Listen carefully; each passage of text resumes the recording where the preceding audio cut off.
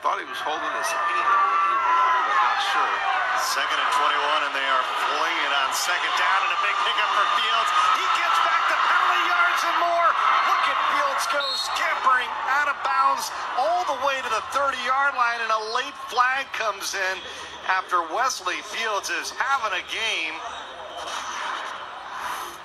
Well, they brought a blitz, and again, who's got the pitch? That's the key right there, and obviously the answer is nobody had it.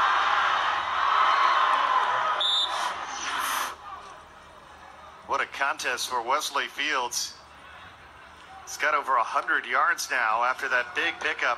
Unsportsmanlike conduct, sideline interference against Louisiana. 15 yards from the end of the run. First down. That is huge.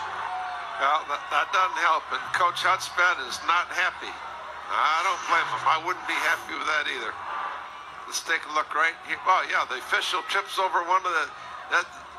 That white spot on the... You cannot be in that. And one of their players was standing right in it and tripped the official. That's poor discipline. And Georgia Southern, who started the season 0-9, trying to win back-to-back games. They are in the red zone again to start the second half. And they get it to Godfrey, who is spun down just after getting across the line of scrimmage by Kevon Perry. And they have still not solved the crossbuck play, and that play has been consistently picking up 5 and 6 yards of crack all night. Fields after that huge 48-yard gain now with 146 yards in this football game. Wirtz gives it back to Fields, who's had the yeoman share of the work, and he gets a couple of yards that he's going to be about a yard short. That's where Justin Middleton trips him up. It'll be 3rd and a short one. And Bernie, interestingly enough, Louisiana has now gone to the 4-3 front in trying to slow down this offense.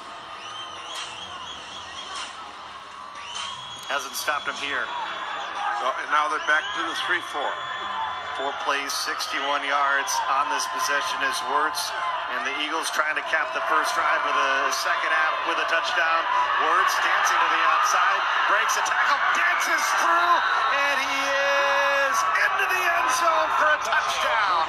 Fancy footwork by the freshman Shai Wirtz, and the Eagles strike first here to begin the second half.